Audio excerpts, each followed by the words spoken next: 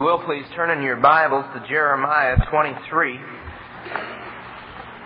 The book of Jeremiah 23.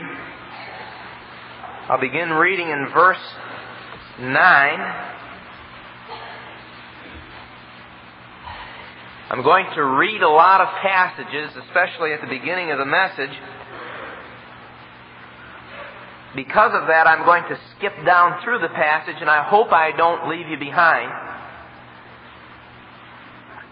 But please turn to the passages when I call them out, because I believe the Bible speaks for itself on the subject that I'm going to preach on tonight. People say, why do you have to bring the subject up? Because I believe the Bible. I don't mean that lightly. I'm practicing what I've preached for 18 and a half years as a pastor here. I'm practicing what I've taught the students in our college. Well, why speak on it? Well, another reason is our people are being attacked. You know, I spoke to the leadership of the church, to the deacons and the staff. I spoke to the college because I knew they'd be going back and being asked about things. But our people are being attacked. Why speak on it? Well, another reason I have to speak on the subject is that Jack Hyles' reply was full of holes, and I have to say full of lies. Why speak on it? I'll tell you another reason, because the hordes are coming out of Hammond, and excuse me, with buttons that say, I'm 100% for Jack Hyles. And the whole idea is, if you're not 100% for Jack Hyles, you're wrong. Now that's it. All around the country. I'll speak on a little later tonight. But missionaries are being turned down as far as speaking if they're not 100% for Jack Hyles. They're losing their support if they're not 100% for Jack Hyles. Churches are being tore up if the pastor isn't 100% for Jack Hyles. And what's that done is put the local church pastor on the defense. Either you make Jack Hyles a bishop, either you kowtow to him, or you better defend yourself. You ever think of it that way? It's been that way for quite a while. Now, I'm not 100% for Jack Hyles, and I want to tell you why tonight. It's not a subject, it's not something that I wanted to speak on. And I mean that from the bottom of my heart. I've never prepared a message that tore me up like preparing this message. It made me sick at my stomach at times. It kept me from sleeping at times. But I believe as you read the Bible, whether it be in the Old Testament or New, God always had some men that would stand up and say, that is wrong. I've had preacher friends say, you're going to kill yourself. Very well may. It won't hurt our church, but it very well may hurt our college. But I've never been a man that would say, well, let's weigh the damages, and by that choose whether we're going to speak on a subject or not. I believe God's Word has to be defended. I believe God's men have to be defended. I believe the Independent Baptist movement has to be defended. Now, there's people that are much more qualified than I to do it, and some have. But I feel God wanted me to also. And so again, as we read the passages, I beg of you, look at what you're reading, because they'll be pertinent to the subject matter. Keep awake. It's going to be a long message. Not as long as some we've had in the past, but it's going to be a long message. Keep awake and ask God to speak to you. Let's pray. Our Heavenly Father, Lord, I ask you to guide me as I speak. Of course, this isn't a normal sermon, but I so believe it's important. Important. Oh, my heart breaks that others won't stand up. Now, Lord, even as we speak, I pray this might be an encouragement for others to speak on the subject. Lord, that we have no mediator between you and us. We have no bishop. We're independent Baptist churches. And we hold your word high. And we want to go by your word, not by man's word, not by my word or any other man's word. So Holy Spirit, please guide my thoughts and my words. And then, Lord, I pray that many would be taught by this, be convicted about what's right. I'm convinced that this area, this subject matter, if it's not dealt with, if preachers and people don't respond to it in a proper manner, it'll mean the end of our independent Baptist movement as we know it. So God, I pray that you'll bless this message and bless people as they take their stand on this subject across America. In your name we pray. Amen. The devil's on a rampage in America. We could speak on many subjects, but I think when Jim Baker fell and the news media had a holiday, I cringed. Then when Jimmy Swaggart, the one that seemed to stand in the Church of God, when he fell, more of us cringed. But we said, well, praise God, they're not Baptists. But we forgot a fellow by the name of Dave Hyles. Dave Hyles would make Jimmy Swaggart and Jim Baker look like altar boys. Dave Hyles, having adultery with girls from the time he was a teenager, having it hidden, covered up, and being made a youth pastor at 18 years old, and continuing his adulterous affairs. When it got too hot there at First Baptist Church of Hammond, he was sent down to Dallas, Texas, and went on his merry way, committing adultery, having affairs. But God has His way. And there was a certain briefcase of his full of pictures of nude women that he'd have affairs with. It was thrown in the garbage, and as I understand it, the janitor found it, made its way to the deacons, and Dave Hyles was exposed. Now, I think the very saddest thing about Dave Hyles is not all the women that he ruined, even though that was sickening. It's not the babies, even though that's so sad. But it's the fact that the man that we called our leader, even though we don't have a denomination, even though we don't have bishops, the man that was considered the leader of the independent Baptist movement hid that sin. Let me take it another step further. A thing that's sadder than him hiding it is the response of independent Baptist preachers across America allowing him to hide it and defending the fact that he hid it. There's something wrong with a movement that knows that their leader is hiding adulterous, sickening affairs and says we shouldn't say anything about it. They want to hide it themselves. They're afraid that they might be besmudged by it themselves. It's sad. Another famous trio is the Smith brothers. Out of Hammond, the most famous of the brothers that would come out of Hammond, most famous three brothers in the ministry, I would say. Oh, they were famous. We thought they were doing a good work in Atlanta and Michigan, down in Texas. I preached for one. But it came out that the man in Atlanta was wife swapping. I mean, the staff and deacons, wife swapping. He finally divorced his wife and married a deacon's wife and vice versa. They get along good. It's a family affair. It's sick. The other man, Bob Yockey, worked with as his assistant pastor. Ran off with a woman.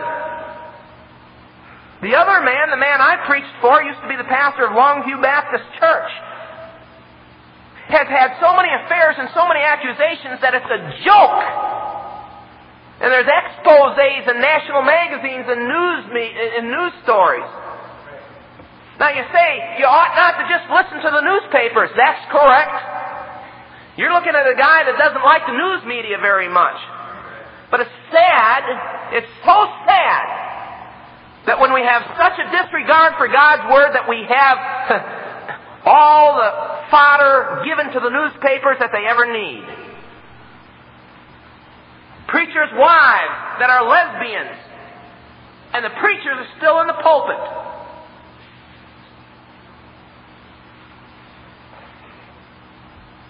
A preacher was at a sword conference. I was told about this. I shouldn't say at a sword conference. The sword conference was being held at his church. And he announced to the speakers of this large conference that when it was over, he was going to take off with a secretary. They finished the conference because they didn't want to discomfort the people or have any problem with the schedule. And he just left his wife and took off with a secretary. That's the norm in the independent Baptist movement today. You hear of this all over the place. One man was speaking for a famous preacher. After the meetings, he would go to the hotel, change his clothes, get himself a nice stogie, get a cab, and off he'd go to the red light district.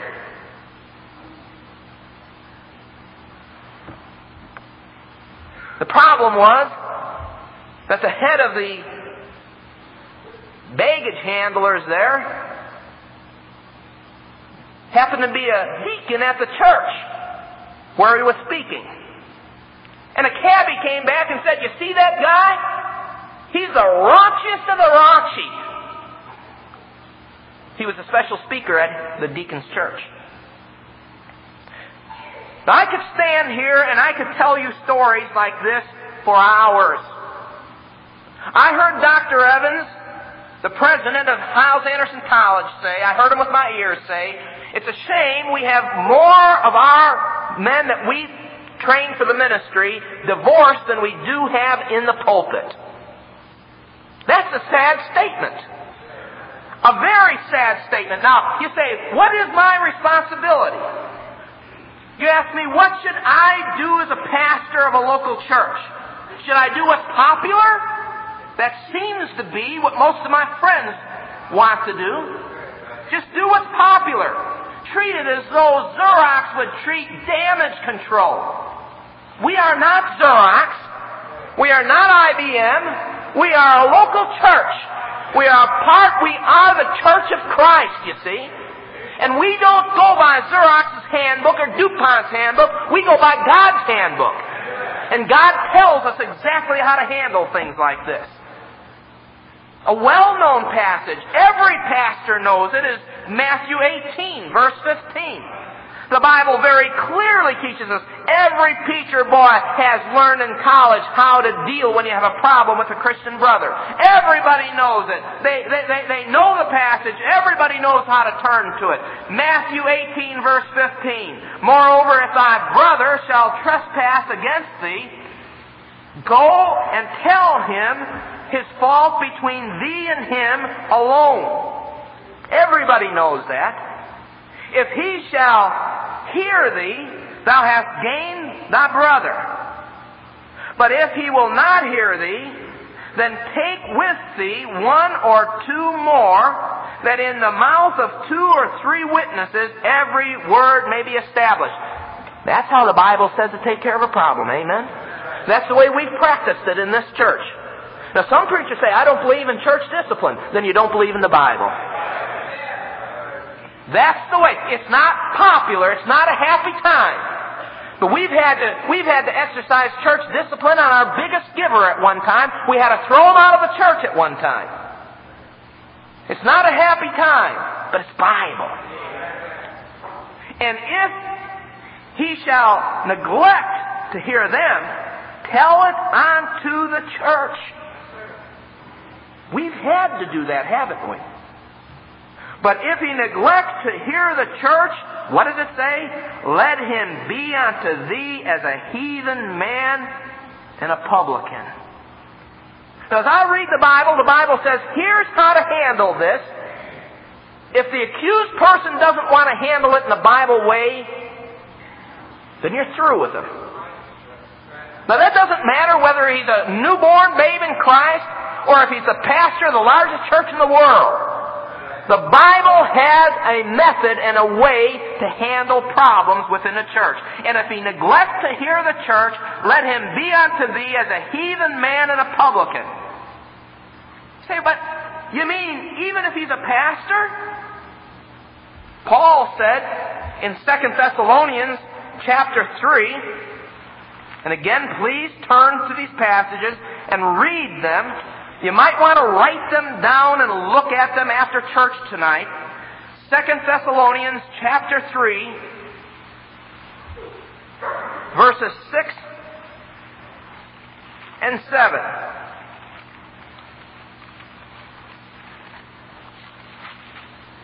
Second Thessalonians chapter 3, verses 6 and 7. Now we command you, brethren, in the name of our Lord Jesus Christ, that ye withdraw yourselves from every brother that walketh disorderly, and not after the tradition which ye had received from us. Now please follow what I'm saying. I am not out to get anybody. I'm surely not out to get college students, because we're not going to gain from this. But what does the Bible say? The Bible says, now we command you, brethren, in the name of our Lord Jesus Christ, that you withdraw yourself from every brother that walketh disorderly, and not after the tradition which ye received of us. What the Bible says is, if you don't go by this word, get away from him. It's clear. It's very clear. Every brother. Verses 14 and 15. And if any man obey not the word by this epistle, note that man, and have no company with him, that he may be ashamed. You see, there's too much politics today. That's the problem. We're afraid of the consequences. The Bible doesn't say hate the man. The Bible says note him and have no company. I believe with all my heart, if independent pastors, Baptist pastors had handled this thing correctly, it wouldn't have gone to the extreme that it's to today. You count him not as an enemy, but admonishing him as a brother. We don't hate anybody. We don't want to hurt anybody. But we love God. We love the Bible. Now notice here in this passage that the Apostle Paul used himself as an example. And I guess I would say that if Paul can use himself as an example, if Paul says he has to live by this, why not Roger Voegtlin? You see? Why not Mike Edwards? Why not Jack Hyles? You see? Turn with me to 1 Timothy chapter 3. Here we find the qualifications of a pastor. 1 Timothy chapter 3. Now, verse 2 talks about that he should be blameless. Again, this is elementary. This again is something that's taught in the freshman class of Bible college. That if you're going to be a pastor, you're blameless, which means you don't have a handle. A person cannot point to you and say you're a liar. A person cannot point to you and say you're an adulterer. It doesn't mean perfect, but you have no handle. When a person has a handle, he's disqualified from the ministry. When you can point a finger and say he's an adulterer, he's disqualified. He's a liar, he's disqualified. Doesn't mean if you have a lie, understand? Every preacher, every Bible student's had this taught to them. Then down in verses 4 and 5. Here's the qualification that says, one that ruleth well his own house, having his children in subjection with all gravity. For if a man know not how to rule his own home, how shall he take care of the church of God? Common sense, isn't it? If you can't take care of a house of 5 or 10 people, how are you going to take care of a church of 500 or 1,000? Common sense, isn't it? You see, if we believe the Bible says, train up a child in a way he should go, and when he is old, he will not depart from it. Amen? That's what the Bible says. If you believe the Bible, there's a way to train your child up. If you do it the Bible way, he'll turn out right. It's common sense, then, that if a pastor knows his Bible and follows the Bible, his family will grow up right. Oh, people don't hardly believe that anymore. It's a sermon that was preached across the country 20, 25, 30, 35, 40, especially 50, 100 years ago. It's a sermon that was preached always. You train a child upright, he will not depart from it. But today we want to make excuses. But if we believe the Bible, that pastor, if he's going to continue to pastor, is going to have a family, not perfect, but a family that doesn't have a handle. A family that's right with God.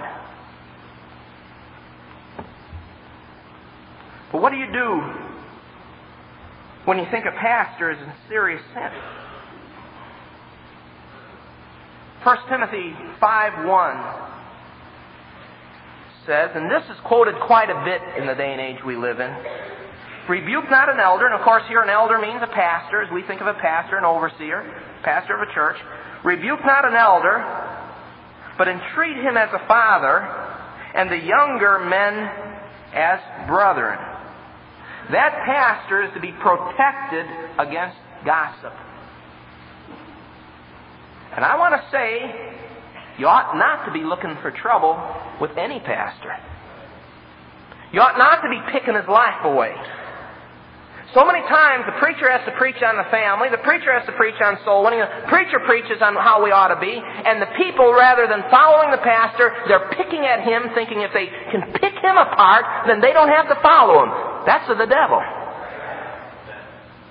We shouldn't be picking at any pastor in America, any evangelist, any missionary. The Bible says don't rebuke them.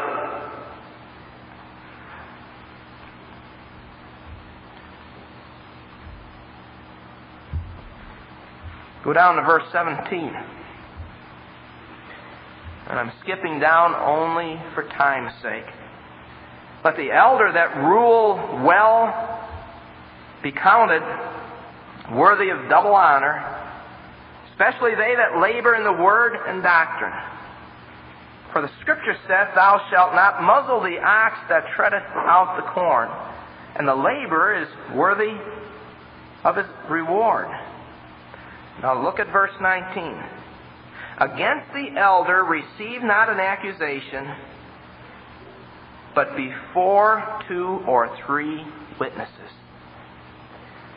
This is a pastoral epistle. This is written to a pastor. This is telling us how to handle a pastor that falls into sin. Now we're told that he should be protected. But if there is a serious sin, and as you read the Bible, there's 3 or 4 serious areas that a pastor ought to be called upon. One would be adultery and immorality.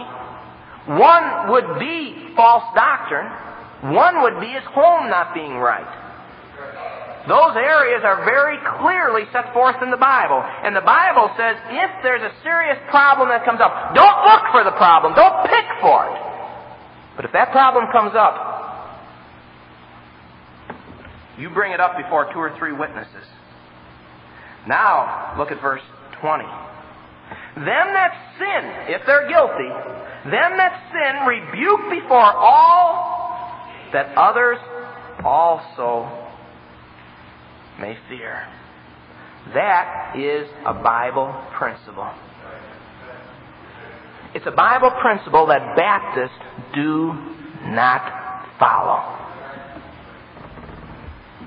The Bible says that if they are guilty of sin, it ought not to be hid. As a young preacher, as we started this church, I remember saying to Sharon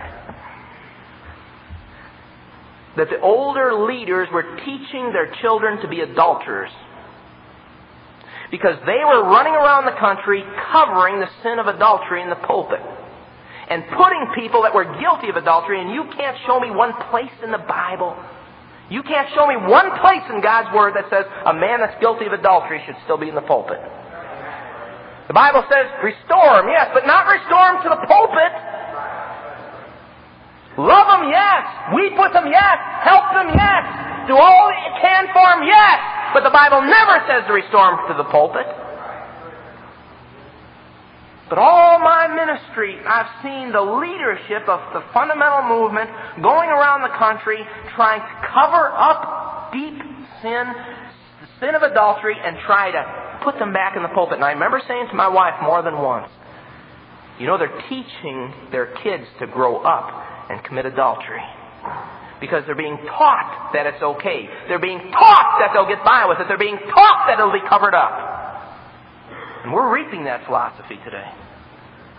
That anti-Bible philosophy. Then that sin rebuked before all, that others also may fear. You see, a pastor has a special protection against gossip. And he needs it. But I'll tell you what, he also has a special accountability. And we need that too. When you cover up the sin of a pastor, I've heard one time after another, a preacher in Ohio was guilty of adultery. Man, the deacons followed him and took pictures and everything else. They called him before the board, and of course he resigned. But they made a mistake. They didn't rebuke him before all.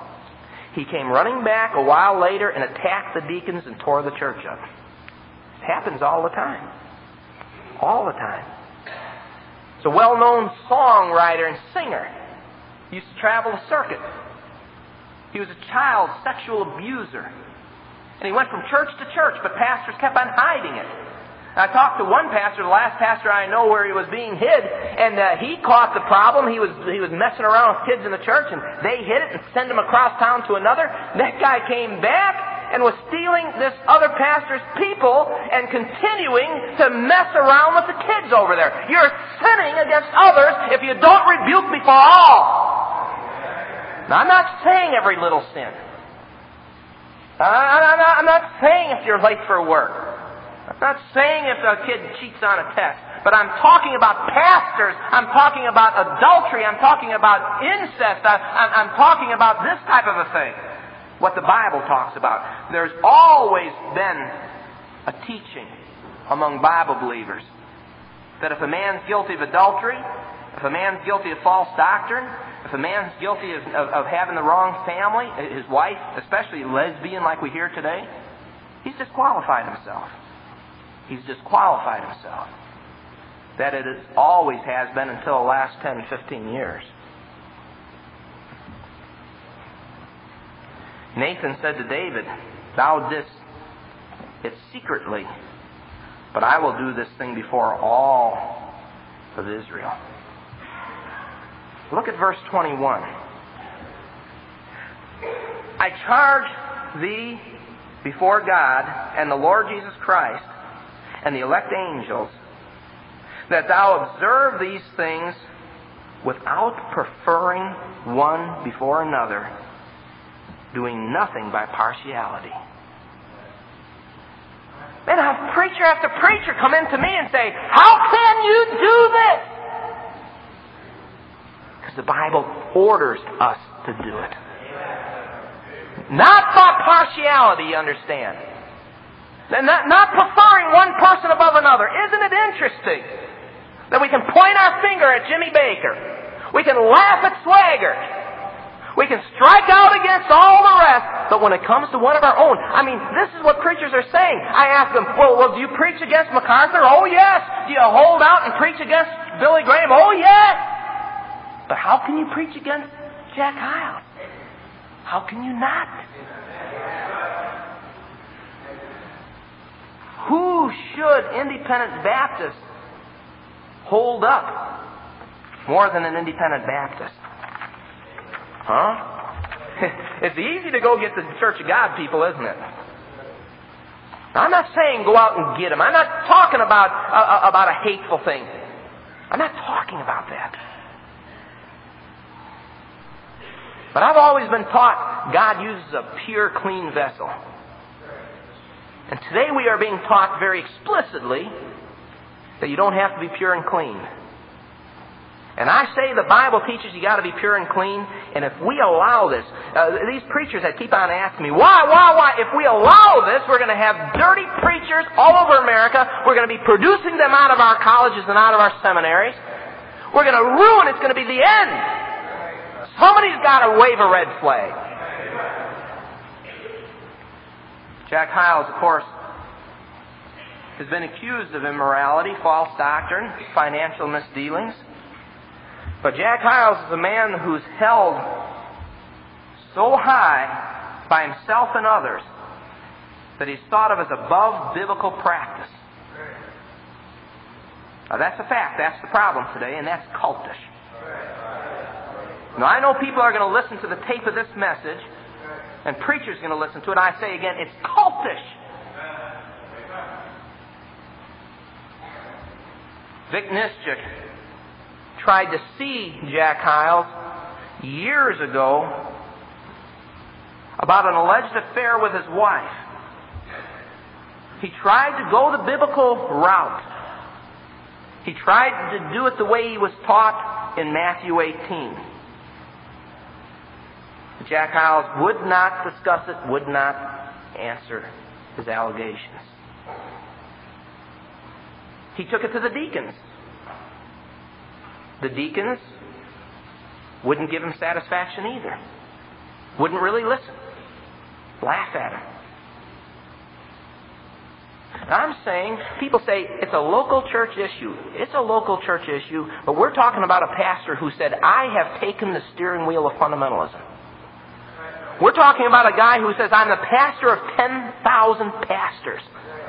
I'm talking about the guy who purposely has taken the leadership of fundamentalism, who has a pastor school, who has a college, who has more influence upon independent Baptists than anybody else in America, and he would not go according to the biblical method. Now that alone is wrong. He has proven himself guilty. As you know, about 18 months ago, somebody said that I was an adulterer. I mean, I screamed and I yelled and I hired an investigator and hired a lawyer and said, you're not going to live with saying that type of thing. It's not true. It's over. You see, anybody that's innocent will fight and get mad. Now, that's the truth, isn't it? I heard of another preacher friend of mine. Somebody said that she had his baby out of wedlock. One of the finest men you want to find. I'm not saying that he can't be guilty, but boy, I'd never believe he's guilty. And one of the reasons I believe he's not guilty is he went right to his people, right to the pulpit and said, I'm not guilty! Guilty man runs and hides.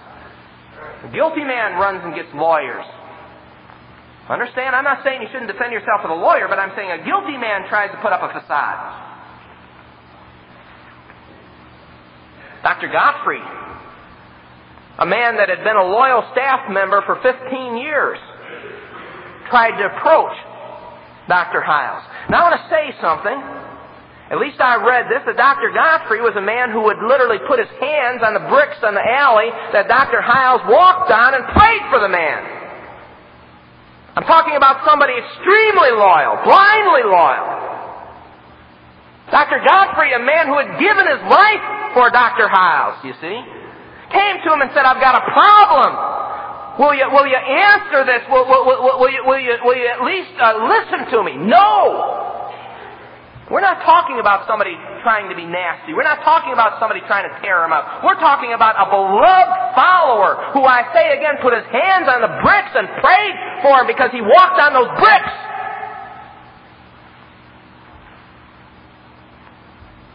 No.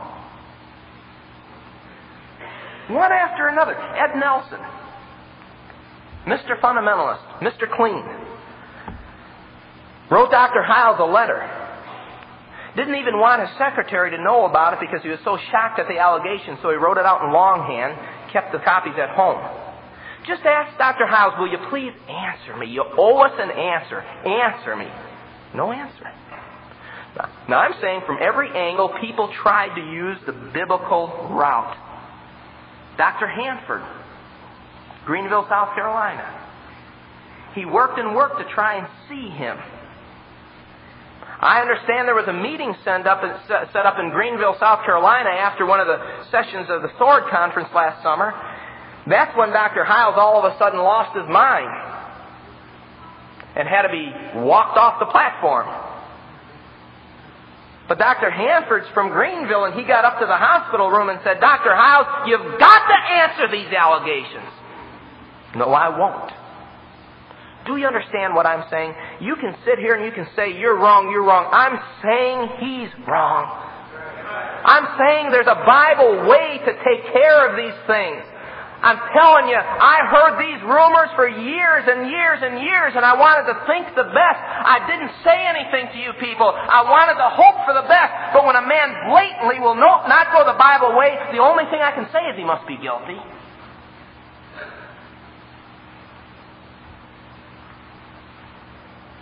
Now Dr. Hyles says, if you're not 100% for me, you're against me. And now poor Ron Williams with his girls' home calls people up and they say, are you 100% for Dr. Hyles? And he has to say, no. Sorry, no meetings. Now missionaries call up and say, can we have a meeting? Are you 100% for? That is trash. You talk about a local church, that is trash. I mean, just after the thing happened, we tried to get meetings in California. And I mean, just like that, word was spread of where I stood. I hadn't said a word to anybody, but word was spread. And we were blackballed in the state of California. That's trash! I called up the fellow that was blackballing us, and I said, here, why don't you at least read the article? I won't read the article. I'm not part of the problem. I'm not part of the solution. You are too! Trash. Every work day since this has happened, I've had preachers call me up, I mean shook. Because Hyles-Anderson students are coming home and jumping up in their Sunday school classes and in their church services, accusing their pastor of disloyalty because they're not 100% for Jack Hyles. You talk about bishops. You talk about popes.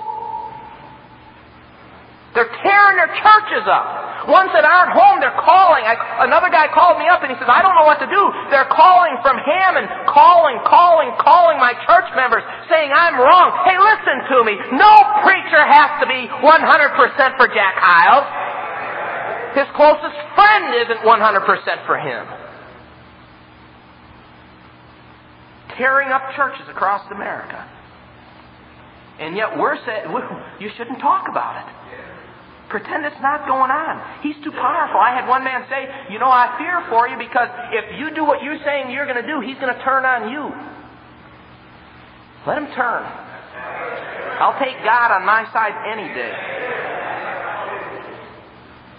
Now I'm saying all these men for years tried to use the biblical method and it was refused, and now we're bums.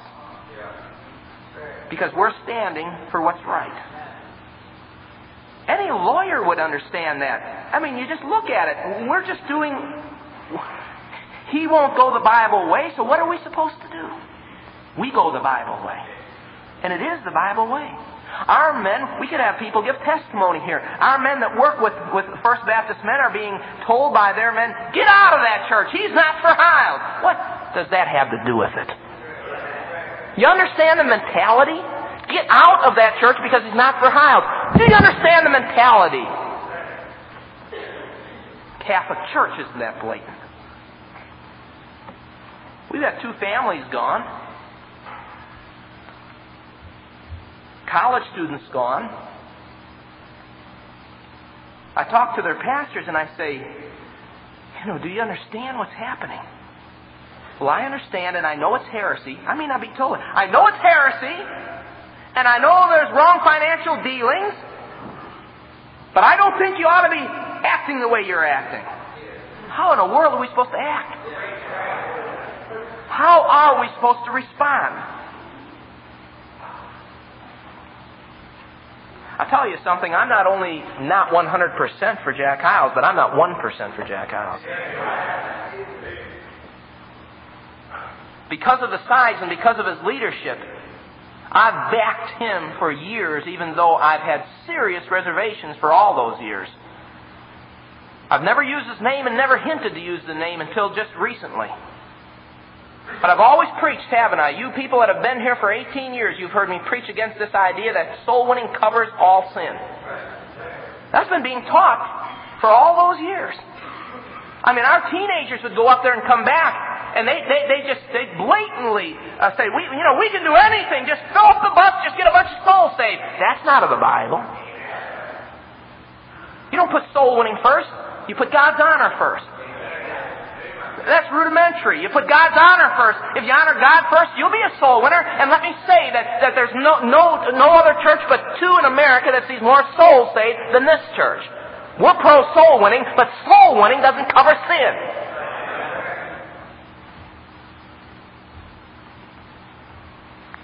Some funny doctrine over there. I've always thought that. I've been being cussed by their teens for years. You that go out to sporting events, you've seen it. Not only by their teens, but by their coaches. Cuss you out. But I always wanted to have a good relationship. I never wanted anybody to feel we were jealous.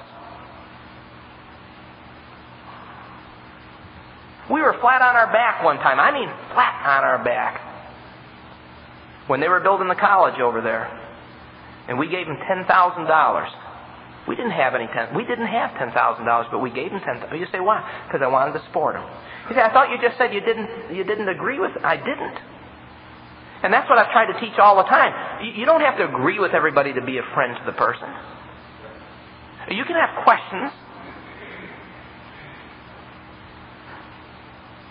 But why do I believe the allegations now, you might ask? 1973, one of Jack Hyles' secretaries, a lady that was raised in the church and worked directly with Dr. Hyles, came into my office against her will. Her husband was making her come. Her husband was making her quit her job. Her husband was making Baptist Church of Hammond. And as she cried and against her will, he said, now you tell him. And she started a sad story. She said, Dr. Hyles is having an affair with Jenny Nischik. I'd never heard the name Jenny Nischik. Dr. Hyles now says he's been accused for 5 years. I heard it in 1973 by one of his secretaries. Went in and told about how they were on some kind of a trip on buses or together as a staffer. I think it was a bus ministry, something like that. And how they were caught in a motel room. Went in and talked about how Mr. Nischik was living alone and Mrs. Hyles, the Hyles and the Nischiks were living separately. She went into detail. If you read that story of Sumner's, she told that story in detail. The flicking lights and all. That's the only family that's ever joined our church from First Baptist Church of Hammond directly. They joined the church, and as I recall, they were members for about 10 years, and I had no reason whatsoever not to believe her, but I didn't want to believe it. I told myself she must be mistaken, secretary or no secretary, inside or not. I mean, again, you have to see the circumstances. She wasn't a gossip. She didn't want to tell me what she was telling. But I pushed it aside, and I backed Jack Hyles. Not too many years later, I was preaching for Jim Maston in Milwaukee, Wisconsin. Afterward, we had a sandwich with Jim Maston and his assistant pastor. His assistant pastor had been Dave Hyles' best friend as they went to college. As we ate, he started telling stories about Dave Hyles. I mean, in detail, naming names of people that he had committed adultery with. And since then, I've found it all to be true. One name after another. He's had an affair here, had an affair here, and how he was messing with the teenagers, and how there was so much going on. But he said, Dave Hyles laughs about it and says, I'll never get caught because I have twice as much as my father. I'm talking about in the 70s I was told this. Twice as much. And then he told the exact same story again. About his father and Jenny Nischik. And about how his father would sit in the window there and see the lights flick on and off, and how they see their father take off and go over to the Nischik home. Do you understand? Now you call me hateful. You know what I did with that information? Put it back. And I said, he must be wrong. I must say, I started thinking about our teenagers. Remember in the early days of our church, our teenagers went up there to First Baptist for school. And let's just say they didn't come back very spiritual, and let's just say they stayed at Dave Hyles' house. And I remember thinking, wow, if they're so close friends to Dave Hyles, why do they have the problems they have?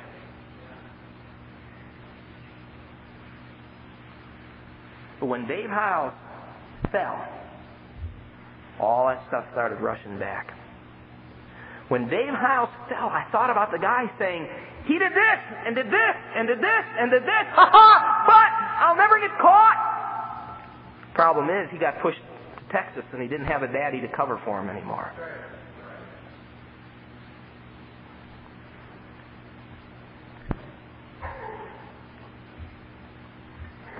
When everybody in the country knew Dave Hyles was guilty, when everybody in the country knew about the pictures, what a jerk. Carry pictures around a briefcase of him with naked people. What a jerk.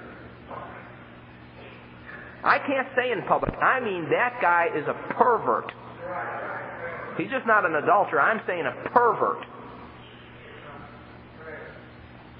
Everybody in the country knew he was guilty. Jack Hyles still said he was innocent. That told me Jack Hyles was a liar. I talked to Jim Vineyard, and I hope he doesn't mind me using his name.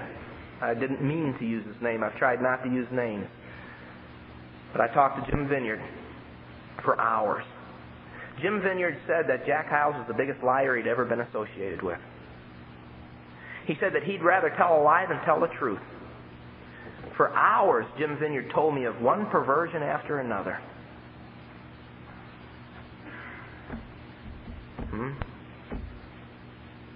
I got a real straight story from Bob Yockey, who, as I mentioned, was Tim Smith's assistant pastor when he ran off.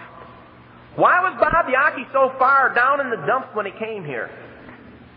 Because he was told lie or else. You understand what I'm saying? I'm saying Jack Hyles is a liar.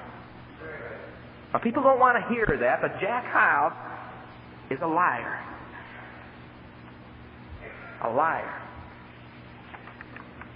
Hey, since then I've been told about so many things. Not only told, let me say this. Not only told, but we've seen it. A man here in a church hired one of the deacons. Now follow this. You say, he's not responsible for everything. Follow what I'm saying. This is just a little tip of the iceberg. Hired one of his deacons because he wanted a good Christian man to work with. The man had worked for a very short period of time and found that he was messing with the women. Dr. Barron's charge to his house was to punch his face out. He wasn't home. His wife was there. Dr. Barron said, "Do you know your husband's a whoremonger?" She started crying and said, "Oh, not again.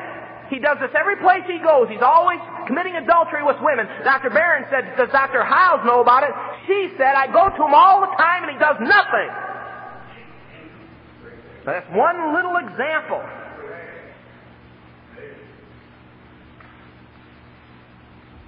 I've had people tell me, people say, "Well, this is secondhand, it's secondhand." There's too many. It's too many. This would be upheld in any court of law. A man that worked at the mission told me about how the director of the mission was having an affair with a whore. And it was brought to Dr. Hyles' attention, but Dr. Hyles would do nothing. They came back again, and he still did nothing. Sent him these slips from the X-rated movies. Would do nothing. Do you understand what I'm saying? A man that would sit up on the platform. Do nothing.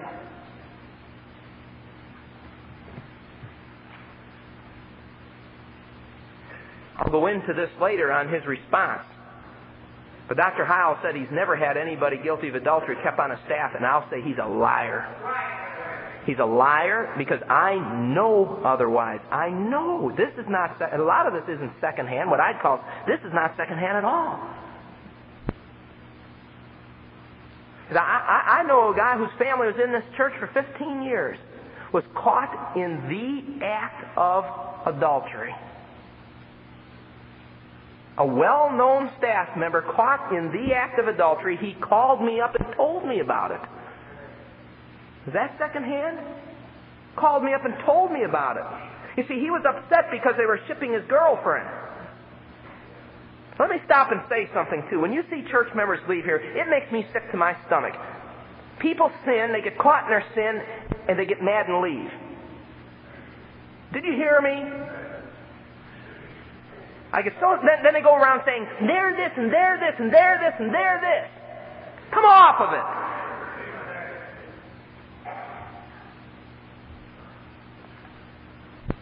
Not only that, but I know the guard that caught him in the act of adultery. You say, what happened? They shipped the girl and moved him up, and if I named his name, every pastor in America knows his name. Do you understand what I'm saying? I'm talking about a perversion. I'm talking about a cesspool. I'm talking about lies. Now, people say, I'll wait and see how Dr. Hyles responds, and I'll wait. You know, preachers are just afraid to take a stand. They're more afraid of Dr. Hyles. They're more afraid of the status quo than they are of God. We can lose all our college students. We can lose our buildings. If that's God's will, then that's God's will. A lot of people in the Bible lost things for standing for God. That's no sign of whether you're successful or not. You want to leave as a member? Go on. Go play church someplace. If you want to stay, then stay and let's stand. And let's be the type of church members we ought to be, and let's fill the gap. Again, the normal preacher, almost every preacher I know says, we'll just have to wait and see what happens. We don't have to wait and see. Just what I've told you, he has no standards for his deacons and staff. The Bible tells us we're to have standards. I mean, the Bible goes, I'm not going to read it. You know the Bible has explicit standards. Every pastor, every deacon is supposed to be the husband of one wife, and that doesn't mean at a time either. Amen? Understand? This has been a belief down through the years. You didn't have divorced people on your staff. You don't have divorced people teaching. You don't have divorced people preaching. You don't have divorced people on your deacon board. You don't have it. You don't have adulterers either. And you don't have people whose kids are. That's a fact. If you can't take care of your house, how can you take care of the church of God? That's what the Bible teaches. Another thing is, he has no family standards, and I've already gone into that. Another thing is false doctrine. Heresy. Another area is he's a liar. I was talking to another big leader in fundamentalism, and I said, he's a liar here, and you know it, and he's a liar here, and you know it, and he's a liar here, and you know it. He says, well, you know, I agree, Jack ought not to do that.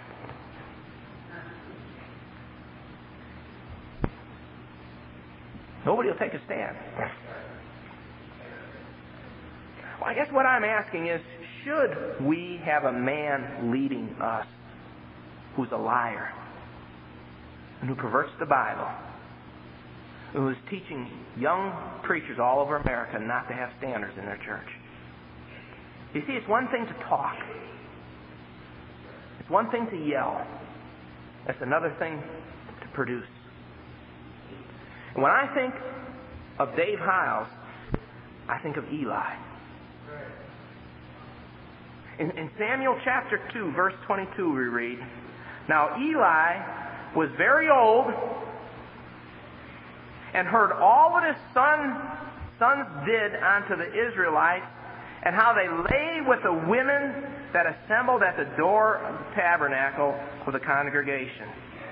I'm going to skip down here. "Wherefore kick ye at my sacrifice?" What he's saying is, I made you a priest. I don't have time to read the whole passage. I made you a priest! You have standards, and you have not kept those standards. Why do you kick at my sacrifice and at my offerings, which I have commanded in my habitation? "And honorest thy sons above me?" That's it. "Honorest my sons above me, to make yourselves fat for the chiefest of all the offerings of Israel, my prophet?" It goes on and says, "Them that honor me I will honor, and they that despise me shall be lightly esteemed." And we know God killed Eli and killed his sons. And I believe with all my heart that if you raise up a child in the way he should go, when he is old, he'll not depart from it. I believe that. As a pastor and a leader, I wouldn't point my finger at a guy who stayed in the ministry and his 35-year-old son had gone haywire. But we're not talking about a 35-year-old son going haywire. We're talking about a 15-year-old, 18-year-old, a kid that became the youth pastor, being put right in the position where he shouldn't be. Tearing up the lives. You see, it's interesting, and again, I don't feel free to name names, but all my friends, all the guys with big churches around here, the guys that know what's going on, and it doesn't mean you have to have a big church to know what's going on, but the guys who know what's going on in this area would stand where I'm standing. You say, why? Because they've run into the poor mothers whose daughters have been ruined by Dave Hyles, that's why. Because they've seen the sin and the debauchery, and they've seen the lies. They've seen it! It's like an oozing, pussing sore. Why expose Jack Hyles? Because he's a compulsive liar. He lied and covered up for Dave for years. And then he teaches false doctrine. If you listen to Jack Hyles' tapes, you'll hear him over and over again say, now, this is something new. This is something you probably never heard before. I want to say again, only cults do that. You see, I can't give you anything that the Apostle Paul hasn't given you. In fact, I'll go further and say I can't give you anything Spurgeon didn't give you. I mean, if those guys that walked with God through the centuries, if they haven't given it, how am I going to give it? Only somebody with false teaching is going to give you something new. Now, Jack Hyles teaches the eternal humanity of God. And when he was accused of it, he said it was a slip of the tongue. Now, I've got the great Dr. Barron's at the controls back there with somebody else. Oh, the great Granquist. And I want you to listen. This portion, rather than reading it, I want you to listen to the slip of the tongue. And I want you to understand, I forgot to show you, there's 2 tapes involved here. And I guarantee you want to go down to the bookstore and buy those tapes, you can. It's not a slip of the tongue. It's an entire message at 2 different times. And there's other times when he's taught the same thing. He believes in eternal humanity of Jesus Christ, which is heresy, which is Mormon doctrine. What he says is Jesus Christ was man at the creation of mankind. He was man as he walked the face of this earth, and he's man now. It's heresy. Now listen to this. Not really human nature. Our Heavenly Father, tonight, this is a truth that a lot of these people have never heard before. Some have. But hundreds and several thousand people in this room have never heard this truth before. One of that triune God was human. Was human.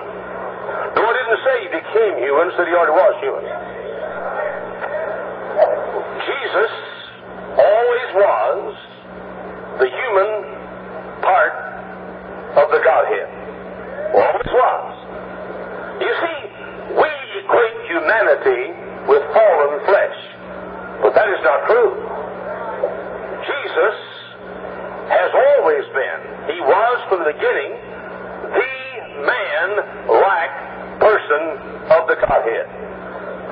don't think that's liberalism. It's not.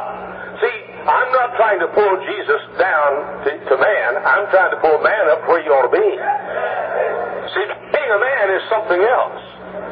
It was King David who said to Solomon, when he was telling Solomon about the fact that Solomon would someday be the king, and King David said to Solomon, "Show thyself a man." He wasn't saying, flex your muscles and show them how strong you are. He wasn't saying, pick up your weights and show them how much you can bench press. He was saying, show thyself as a real man, like Jesus was a real man, always was, always will be. I'm saying, one of the Godhead is human. But Jesus was already man, and always was man, and always was human, and was already human. He just became flesh in Bethlehem. By the way, he's still man tonight. Folks have the idea that Jesus was God, and he was God, but he was the human part of God. Look, God made us in his image. That's why we love, because God loved. Human beings were made to love. So to love is human. We were made to worship God. So to worship is human. Sinning is not human. Doing wrong is not human. Doing right is human. Because Jesus was the human of the Godhead. God decided to make some more human beings. God enjoyed the fellowship with Jesus, the Son, so much. God decided to make a whole race of little Jesuses. So he made man in order that there may be an entire race of people who could all mean to him what Jesus meant to him in eternity. Now, as God made man in the Garden of Eden, he was human. Hear me now. In the Garden of Eden, when man walked with God, fellowship with God, obeyed God, he was human. When man sinned, his spirit died. He no longer was alive spiritually. He only had a body and soul. Man, in his unregenerate state, is not human.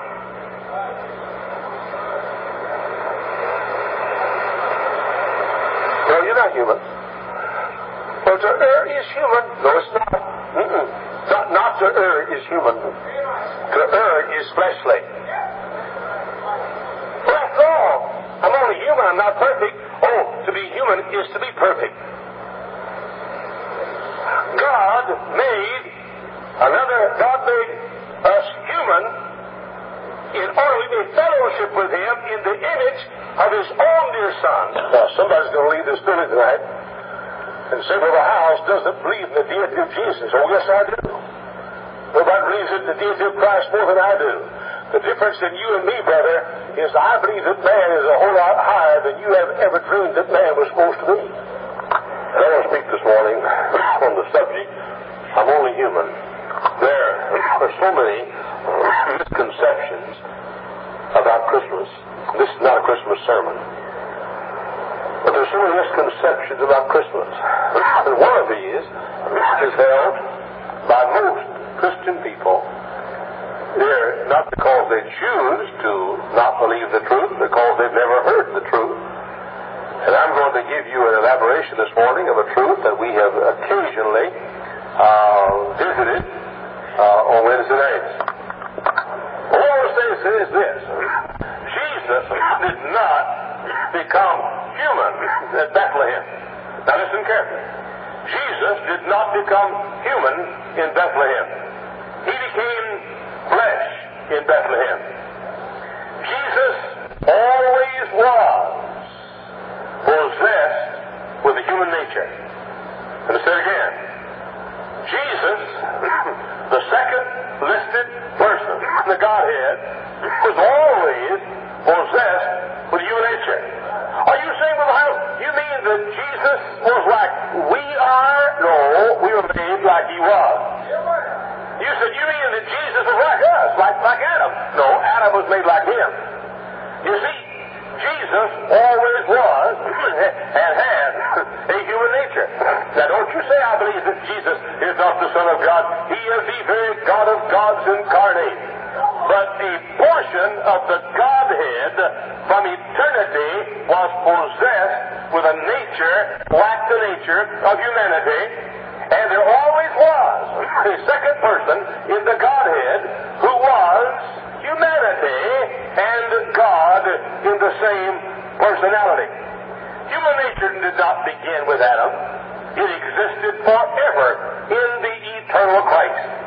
The Bible says, Jesus Christ the same, what? Yesterday and today and forever.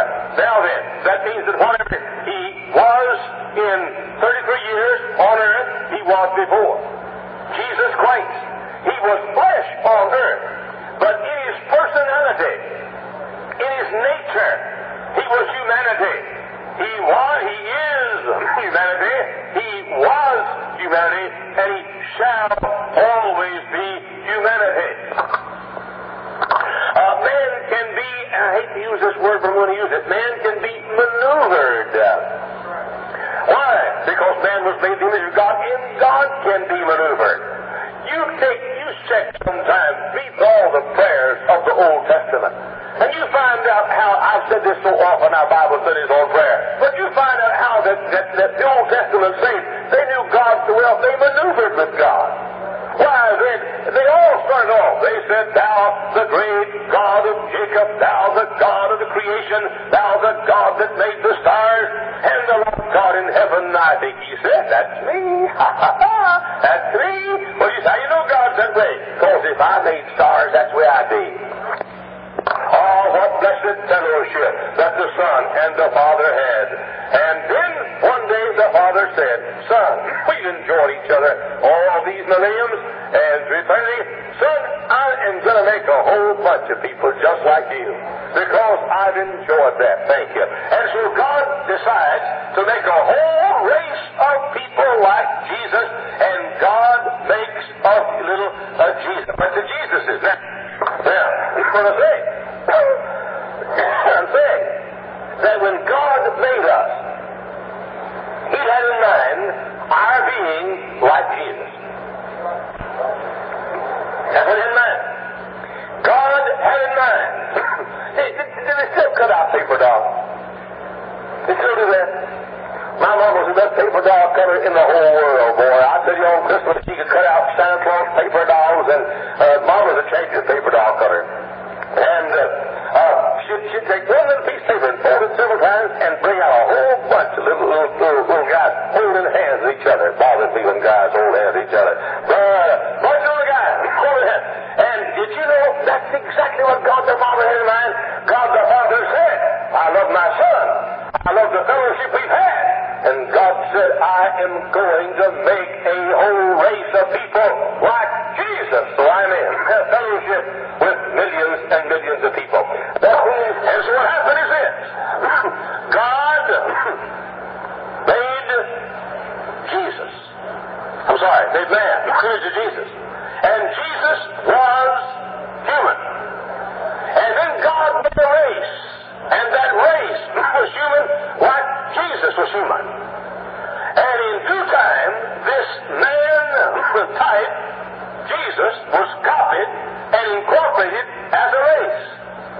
Now that copy of Jesus sinned, and man fell. Then Christ, who is what he was forever, get this, I said Christ, who is what he was forever, came and brought the pattern from which we were made, set it aside, the degenerate copy, to show us what we were meant to be.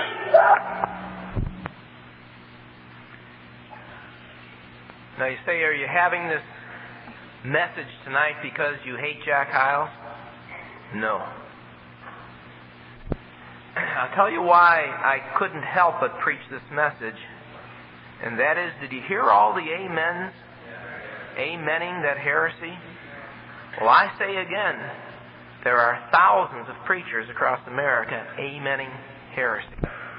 I'll say what I said at the beginning of the message, and of course as he was speaking, and we wanted to give you long portions so you could see it was no slip of the tongue. I hate to do what we have to do tonight. But if we say we shouldn't do it, then we're saying Martin Luther shouldn't have done what he did. And down the line.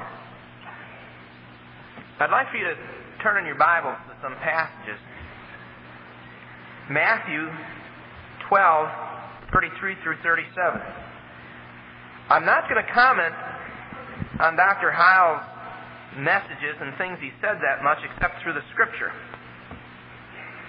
But Matthew wrote in Matthew 12:33, either make the tree good and its fruit good, or make the tree corrupt and its fruit corrupt. For the tree is known by its fruit. O generation of vipers, how can ye, being evil, speak good things? For out of the abundance of the heart the mouth speaketh. You hear that? Out of the abundance of the heart the mouth speaketh.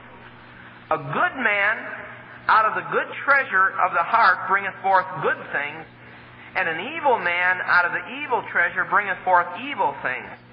But I say unto you that every idle word that men shall speak, they shall give an account thereof in the day of judgment. For by thy words thou shalt be justified, and by thy words thou shalt be condemned. Why fight corrupt doctrine? 1 Timothy 6:3 through 6 says, if any man teach otherwise, and consent not to wholesome words, even the words of our Lord Jesus Christ, and to the doctrine which is according to his goodness, he is proud.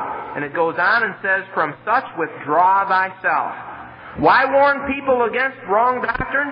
2 Timothy 2:16. But shun profane and vain babbling, for they will increase unto more ungodliness. Do you understand what we're trying to say? If somebody doesn't stand up, and I'm not trying to say I'm the only one, but if preachers don't stand up and say it's wrong, then it's just going to spread and spread and spread. Over in Corinthians 11, verses 2 through 4 and 13 through 17. Again, I guess I'll start with verse 3. But I fear lest by any means the serpent beguiled Eve through his subtlety, so your mind should be corrupted from the simplicity which is in Christ.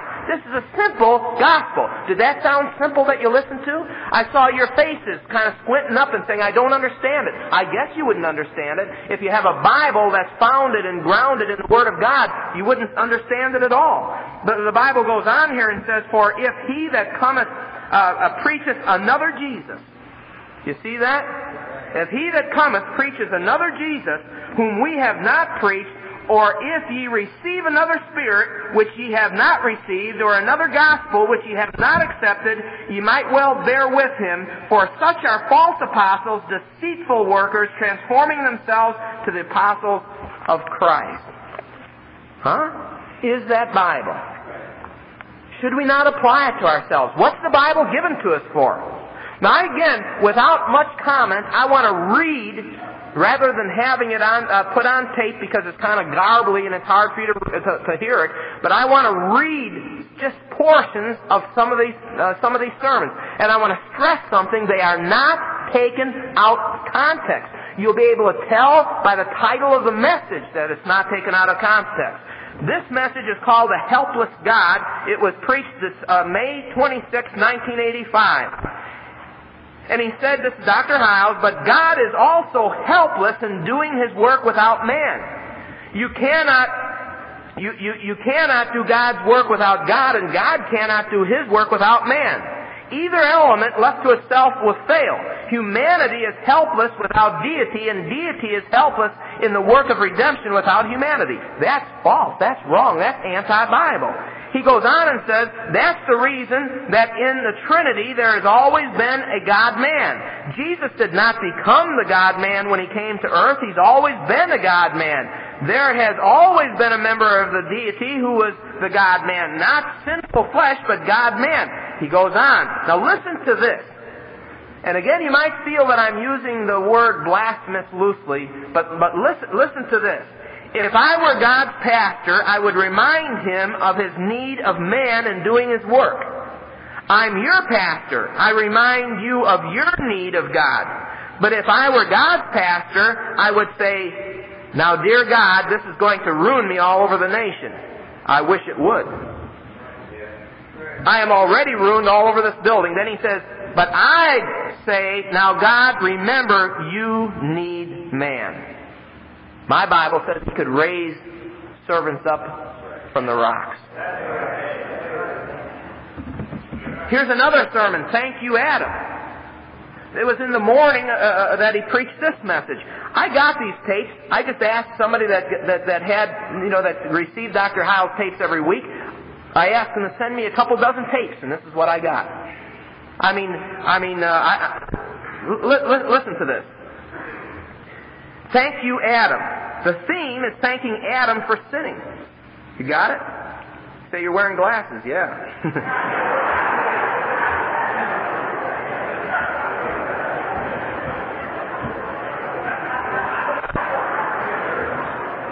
I can't see with him, and I can't see without him. One of our favorite pastimes is railing on Adam for getting us into this mess that we've inherited. 'Twas he, say we, deprived us of the image of God. 'Twas he who deprived us of the favor of God. 'Twas he, Adam, who deprived us of true righteousness. 'Twas he, Adam, who deprived us of holiness and virtue. 'Twas he, Adam, who has given us pride, malice, hatred, and evil passions, along with pain, sickness, a host of unholy tempers. Are you listening? Now, that's what he says. Now listen to him. God knew that the evil resulting from the former was not as much as the good resulting from the latter. God knew that man would gain more than he would lose because of his sin. Let that sink in. Thank you, Adam, for bringing sin upon us. Thank you, Adam, for adultery. Thank you, Adam, for homosexuality. Thank you, Adam, for murder. Thank you, Adam, for rape. Thank you, Adam. My Bible doesn't teach that. Next one, I'll just name the name. Backsliding is a necessary part to spiritual growth. This one points out that God makes you sin for good. Believe me, that's what it teaches. God makes you sin for good, because if you continued without sinning, you'd get too prideful. Here's another title. The bad backslider is no worse than the good backslider. Now, his sermons make light of sin. Let me just read some areas out of this sermon called The Bad Backslider is No Worse Than the Good Backslider, and you think about what he's saying. You think about the ramifications. Backsliding does not depend on how much liquor you're drinking. Your backsliding depends on one thing. Are you actively doing the thing you were made to do? Now, you may not understand what's wrong with that, but what he's saying there again is, if you backslide, the only problem is that you're not soul winning. Understand? Now, I'll go into it further. I'm not pulling that out of context. In other words, if you're soul winning, then go on and backslide. Listen. Whether the doctor is sleeping in the next room or is out at the tavern doesn't matter. He's not doing any good for the patient. You see the theme? The bad backslider is not measured by what he does that is wrong, but what he doesn't do that is right. Do you get the theme? It doesn't matter if you're drunk. It doesn't matter about adultery, just so you're not soul winning. The worst thing about reading a Playboy magazine is the fact that you're not reading this book. His sermons continually make light of sin. The one in deep sin is no further than the one with a cold heart. Now what he's saying is, if you have a cold heart, go on and go in deep sin. You wonder why there's so much debauchery? If you have been in a tavern, now listen, if you have been in a tavern and living like an animal, God is just as close to you as He is to the one who didn't pray last night. Now you can say I'm pulling it out of context, but what He's saying is if you didn't pray last night, go get drunk. God will be just as close to you. That's not Bible. It's not Bible at all. October 87, led by the Holy Spirit to be tempted of the devil. May 88, God's army only uses wounded soldiers. The idea there is that everybody's wounded. You know, I remember, none of this is taken out of Sumner's paper, but I remember something that was said in Sumner's paper about the fact that Dr. Hyles was talking to some woman that was a girl who had a baby out of wedlock and said something about, I hope sometime she'll be a Sunday school teacher. And then he said, oh, you're taken back by that? Aren't we all that way? Huh? And this sermon here about God's army only using wounded soldiers lifts up a girl that's pregnant because now she can help others that get pregnant out of wedlock. Lifts up a preacher that's ruined his church because now he can help others that ruin their churches. Now, it's not all 100% false, but the idea that's woven throughout all these sermons is take a like view of sin. The Bible says if a man can't take care of his own home, how can he take care of the church of God? And how is a guy better fit to help a guy who's fallen because he's fallen? Don't tell me that. The Bible doesn't teach that. I remember listening to a sermon on weights. And again, the basic idea is correct. That God lets things come into your life to make you stronger. Make you stronger. And just like I weight lift and I work out with dumbbells. And if I just work out with the same amount all the time, I'll not get stronger. But if I work out with larger weights, then I'll become stronger. The truth is there. And he went in to talk about, say, Mrs. Kelly and her illness and being tied to a wheelchair and how this has made Bob Kelly and his wife stronger. And there's truth in that. I mean, that's a fact. I believe that. But Dr. Hyles, who doesn't name names even all the way back then, talked about Wally Beebe and his son who was a drug addict and burned his house down. You see, sometime you'll name names so indirectly you don't look too bad. And he said that his son going bad like that was a weight and it was good and it was sent of God. That's not true. And then he went on about a preacher friend of his who came to him and said, Dr. Hyles, my daughter had a baby out of wedlock. My daughter has sinned and I need to leave the ministry. He said, what should I do? And Dr. Hyles said, what you need to do is just get up Sunday morning and shave and shower and put deodorant on, put your pants on, get in the pulpit and preach. A year later, he said, the same preacher came and said, my second daughter has shamed God and had a baby out of wedlock. What should I do? Now here's a man who says nobody's on his staff that's ever committed adultery. Then why in the world does he preach it? Can you answer that? Why does he say that a preacher can do it? Why does he tell a guy to just get up? He should just shave and shower and get up and preach. It's just a weight. Just a weight. It's not a weight. I can show you in Dr. Hyles' book on how to rear children when he said when a pastor's child goes bad, he is not fit to be in the pulpit and he disqualifies himself from the pulpit. Look it up. Look it up. The last sermon he preached here, he was speaking about Dave, not by name, but everybody that knew what was going on knew he was speaking about Dave. And he's talking about his mother crocheting and how he'd sit on the floor and how ugly it would look. But how his mother then would pick him up and put him in her lap and how beautiful it looked. And he went on, this was the end of the sermon he preached all over America. Someday Jesus is going to take me and God's going to put me in His lap.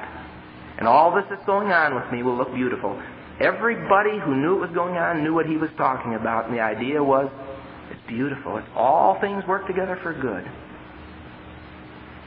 That's twisting the Scripture. The sermon that I believe illustrates Dr. Hyles' life view of sin the most, though, is a sermon that's called How to Increase God's Patience. How to Increase God's Patience. Now, I'm going to read some lengthy areas that we've transcribed off that tape. You listen closely to this. Some people committed the same sin that David did and didn't get up. God didn't use them again. Now follow me carefully.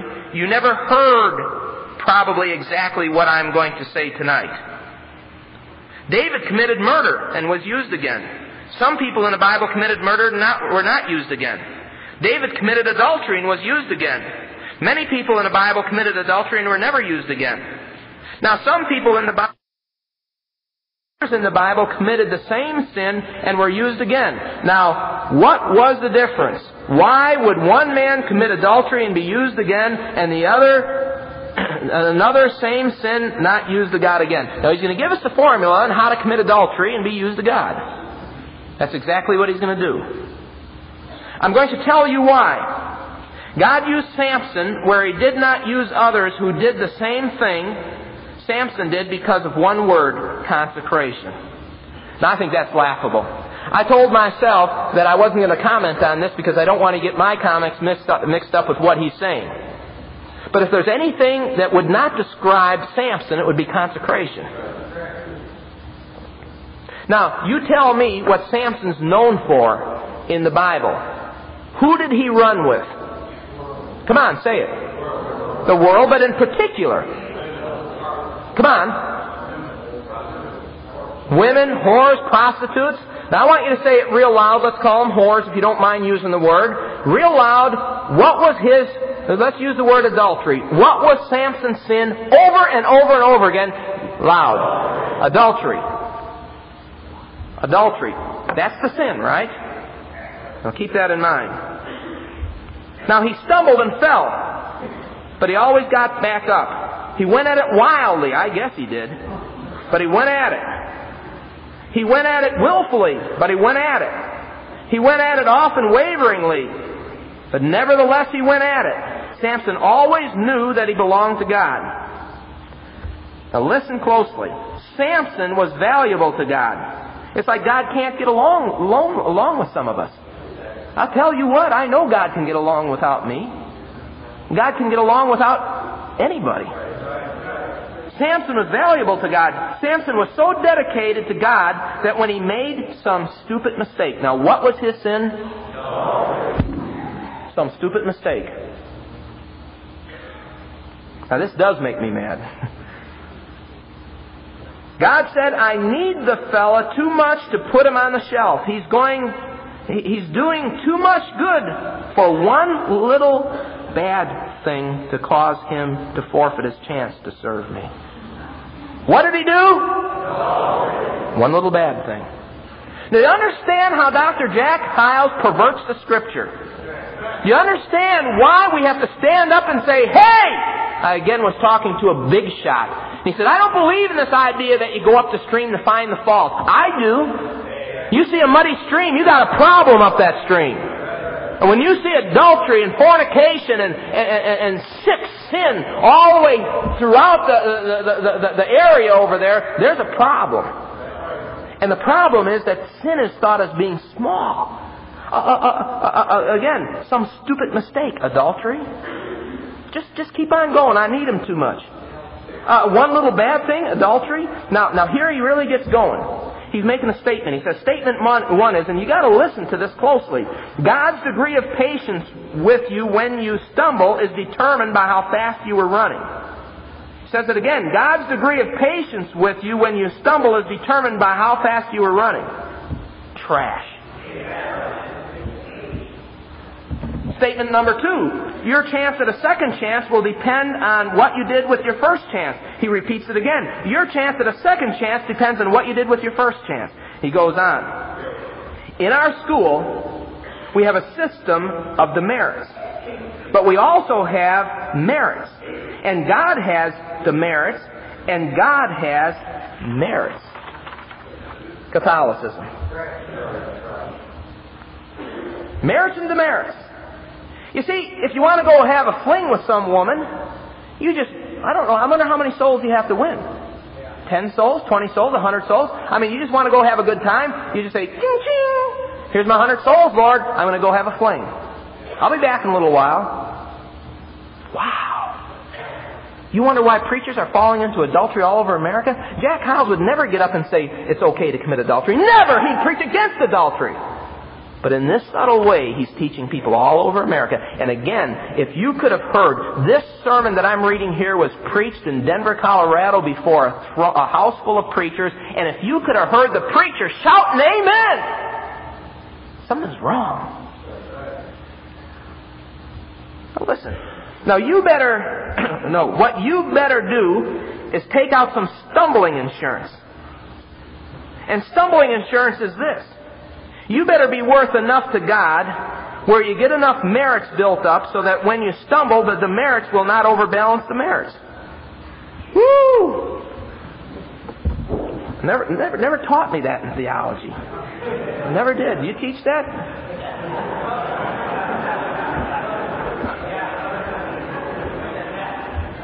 I'm saying Samson was so dedicated to God. I never saw Samson as being so dedicated.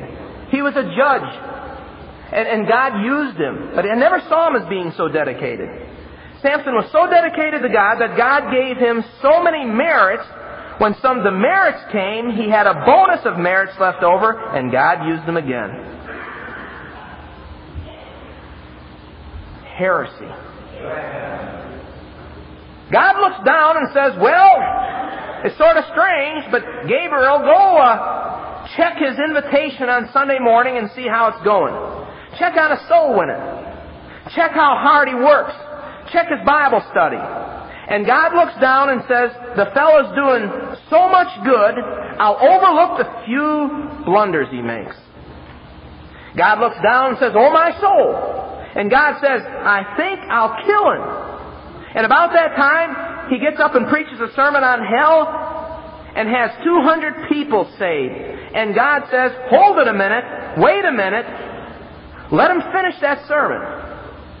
Then he says, you know, folks, you do the same thing. That's the problem with Jack Hyles. He equates himself with God too much. Maybe we would do the same thing, but God wouldn't. As simple as that. God wouldn't. The God of the Bible would not. Galatians 1, 6 through 9. I marvel that ye are so soon removed from him that called you into the grace of Christ to another gospel. That's what I marvel. How independent Baptist preachers can be moved so easily to another gospel and defend this. The majority of people in America are defending. We are the hate mongers. We are the heretics. We are the fringe lunatics. The only thing I can say is they must have been eaten up by another gospel. Which is not another, but there be some that trouble you and would pervert the gospel of Christ. But though we or an angel from heaven, that means Jack Hyles, preach any other gospel unto you than that which we have preached unto you, let him be accursed. As we said before, so we say again, if any man preach any other gospel unto you than we have received, let him be accursed. Do you mean Jack Hyles?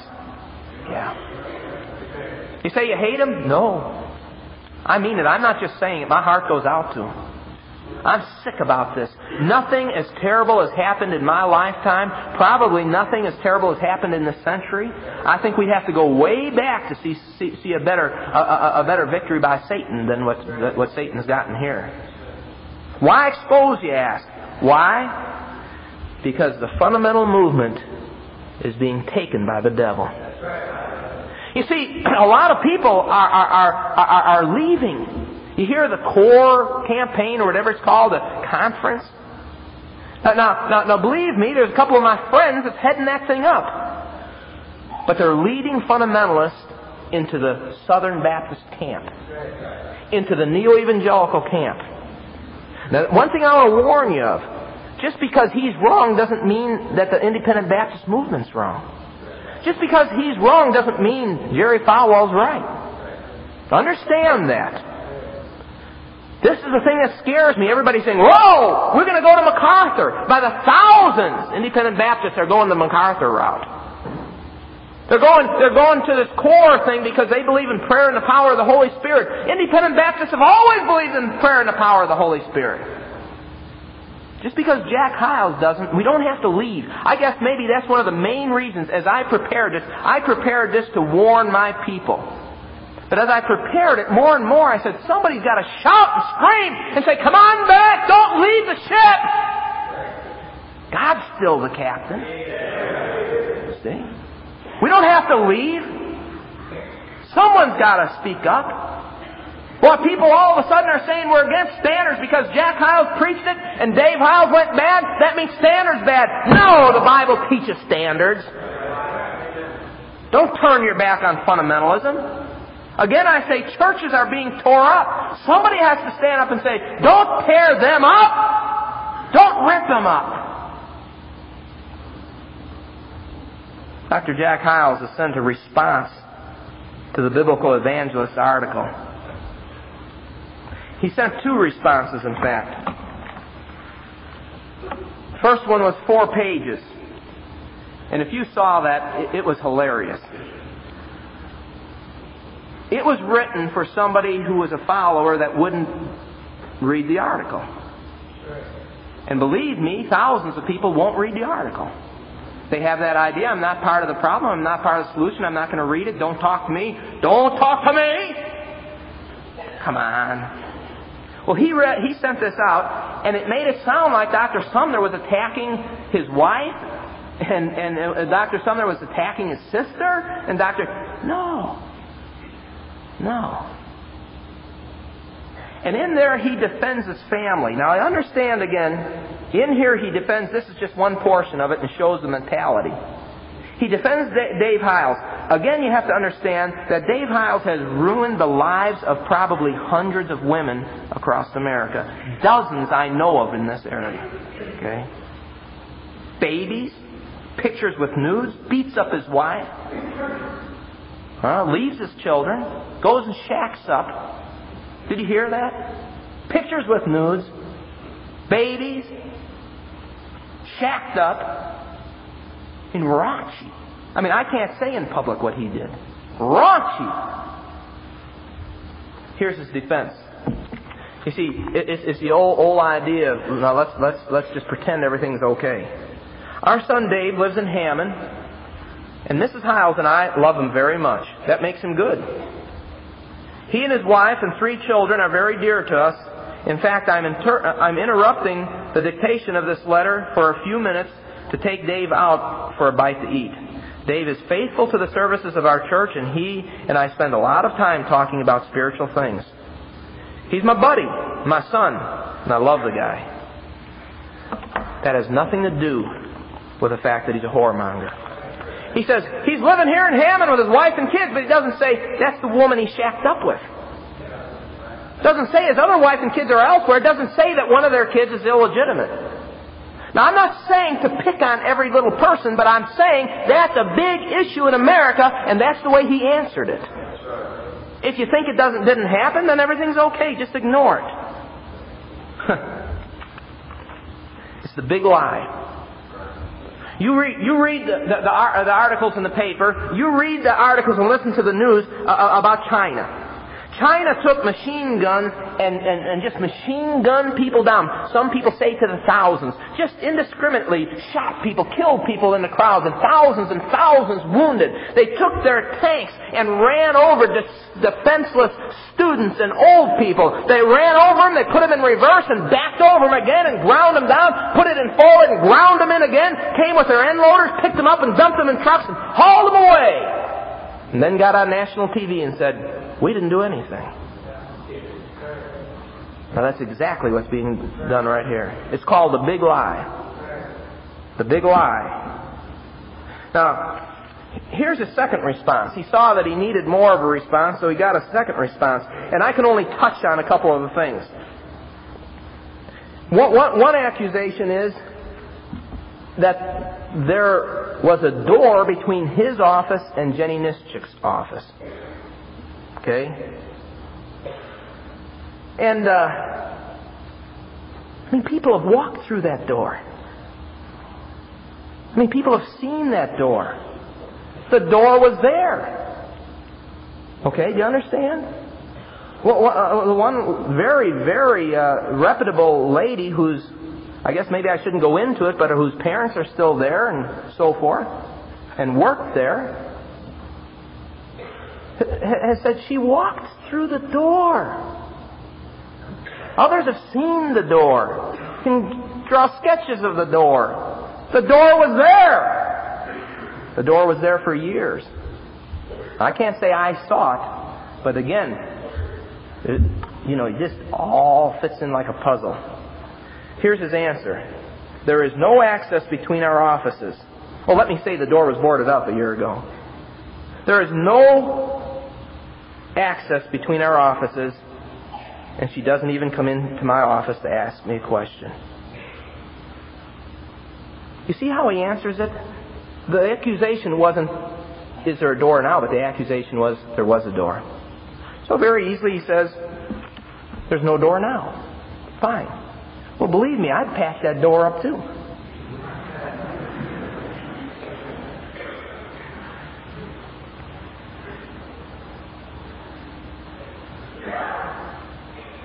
Let me read this one's a little bit longer. This is Dr. Hyles again writing this.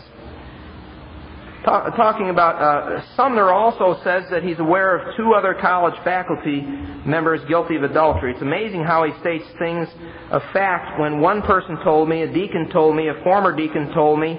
I cannot prove his statement true or false. By the way, neither can he. But I am not aware if it ever had been done. And then in bold print, if it could be proved that any of our college faculty members are guilty of adultery, they would be dismissed immediately. The same is true for any student. It's a lie. Have him call me up. I'll give him the name of a college teacher, faculty member, administrator that told me he committed adultery with one of the students, and he was caught, and the student was shipped, and he was moved up. Dr. Hyles knows of that and knows of many other ones. What about the deacon that I'm talking about, whose wife said, oh, not again, he's always doing that. Yes, I go to Dr. Hyles. He doesn't do anything. What about the director of the mission, you see? Well, what about this? If he says that he wouldn't keep it again, I go back and I'm just trying to reason with you. If a faculty member should not be in the faculty if they commit adultery, then why does Jack Hyles go around the country covering up for preachers who are guilty of adultery? His very lifestyle goes against what he's saying here. There's nobody in America that would deny that Jack Hyles goes around the country trying to get adulterous preachers back in the pulpit.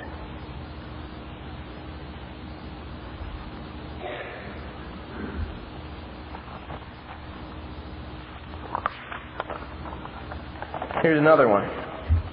Mr. Sumner says that on Wednesday night I made the statement, all men are mental homosexuals. I did not make that statement. That's an untruth. I do not believe all men are homosexuals. I want you to understand how he does things. Maybe he didn't say all men are homosexuals, but you go get the tapes of pastor school before last, and he got up and he taught that men want to be loved and treated by their wife as a man loves and treats others, and that it's mental homosexuality.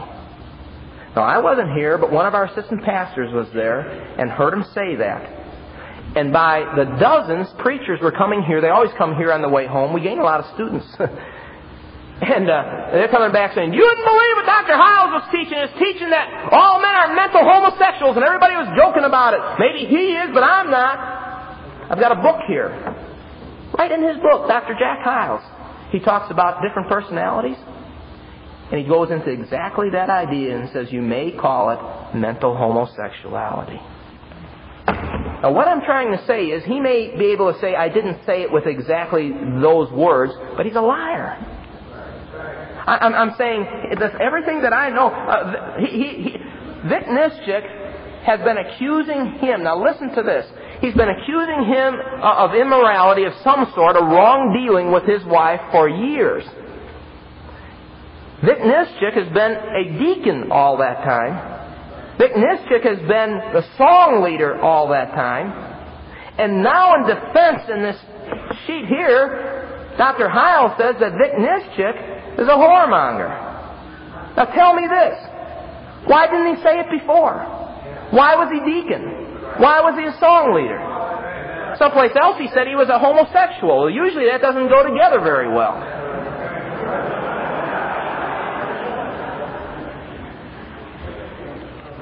Do you understand what I'm saying? Now I say again, if this were Billy Graham, we'd be going crazy. If this was the Catholic Church, we'd be screaming from the church top. If this were MacArthur, man, we'd be writing exposés all over the place and warning people. The Bible tells us. I guess I didn't hit that one. Turn with me to the book of Acts. The Bible tells me, as a pastor, verse 28, chapter 20, verse 28. Talk to me as a pastor.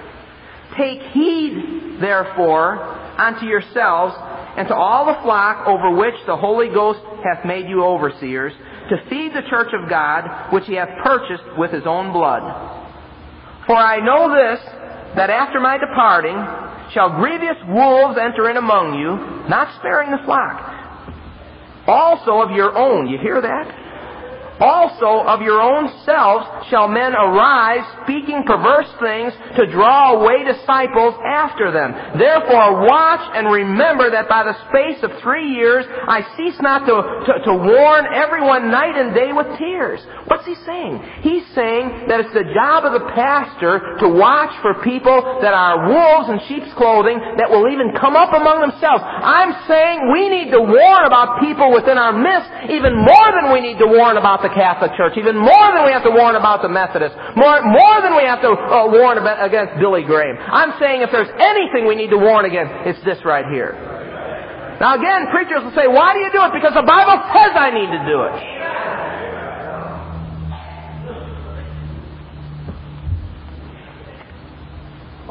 Now I'm through basically. But we're dealing with mind control. Blind loyalty. We're dealing with a cultic type situation. One staff member got up in chapel and preached a whole message. I give myself to Jack Hyles. I give my eyes. I give my mouth. I give my hands. Don't give yourself to me. Give yourself to God. Jack Hyles brags about how that if he would call up, and I believe this statement, if he were to call up from Michigan and tell his staff to kill themselves and commit suicide, they do it one after another. I believe that. I believe it. Remind you of anybody? Jack Hyles makes statements, if I fall, fundamentalism falls. Fundamentalism won't fall unless God wants it to fall. Well, let me say something. We will be attacked. If you think the Post-Tribune was bad, you wait. Dr. Hyles teaches that if I were to talk about this over a cup of coffee with a preacher friend, that's worse than adultery. See? You don't talk about things like this. You don't poke. But I'll tell you what. This subject I wrestled over preaching this thing. I in the flesh didn't want to preach this thing. But it had to be preached. This subject had to be addressed. Now I don't want you to make this your topic of conversation. That's not what God wants either. I don't want you to fight with others outside. I didn't give you this information to fight. I gave you this information so you knew it happened. So when people come at you, at least you know where you're standing. You ought not to be happy about this. You might say, oh boy, it ought to break your heart. I mean that. It ought to break your heart. You ought to be sad. Nothing. I can't think of anything in fundamentalism that could be worse than what we're talking about right here. Don't judge others. Dr. Hudson, for instance, has the right to make his own decision. I've talked to Dr. Hudson. He will defend Dr. Hyles. All I can say is, I knew things, and I stood behind Dr. Hyles for years also. Don't you get on your high horse and knock everybody that doesn't agree with you. Especially as laymen, you don't have a place for that. I have pastor friends that disagree with me. They're still my friend. Understand? They're still my friend. 2 John, verse 8 reads, look to yourselves. Look to yourselves. That we lose not those things which we have wrought, but that we receive a full reward. Verse 9, whosoever transgresseth and abideth not in the doctrine of Christ hath not God. He that abideth in the doctrine of Christ, he hath both the Father and the Son. If there come any unto you, and bring not this doctrine, receive him not into your house. Neither bid him Godspeed, for he that biddeth him Godspeed is a partaker of his evil deeds. One scripture after another, after another, after another, after another tells us what we need to do. And tonight, as sad as it is, I believe we did what God wanted us to do. I don't know what will happen. Like I say, we've lost 2 families that have been in this church for 15, 18 years. We've lost students out of the college, in particular preachers' children. And I don't know what will happen. But I know we did what we should do. And I don't believe in that Pentecostal theory that when you serve God, everything's happy, happy, happy, happy. We might suffer some persecution over this thing. All I say is we better dig in and take the place of those that are gone. I want to ask you something. I've had it about as rough as I could have it the last couple of months. Not especially just over this. But I want to ask you something. Be faithful. When we make announcements about work night, be faithful. Be faithful to the church services. Man, you go slipping out because you want to get an early start to go on vacation. That hurts. It hurts. Be faithful. You know what has made this church? You know what's made this church? Is that we don't just preach it, but every person in that choir, lives a separated life. Every usher. You see? Every Sunday school teacher. Every assistant Sunday school teacher. Every bus worker. I remember we had an evangelist. Remember that evangelist that stood over here in this third and said, I want the workers to come over here, and all the people just went over there? Do you understand what I'm saying? We're a working church. And every person, I'm not saying they're perfect, but every person is required to go soul winning, and we check on it. So that's what's made our church. When we have an offering deficit, we dig in. When we have a need of building, we build. And I'm asking you, we can take things from the outside, and believe me, I'm going to catch it. Believe me, I'm going to catch it. But as I've said, when the Post-Tribune attacked us, as I said when the welfare attacked us, as I said when the police departments attacked us, nobody will get us from the outside. The only thing that'll ever hurt us is from the inside. As I look out, I don't see anybody that's been here at least a year that I'd ever think would leave. The 2 that are left didn't surprise me in the slightest. 2 families. I wouldn't expect anybody else to leave. Don't let them get to you. Don't let them get to you. I expect God to bless us, just like He's always blessed us in the past. But there's always a battle before the blessing. So what I'm saying is, suck it up and do everything you can. Be faithful. Be where you ought to be. Do what you ought to do.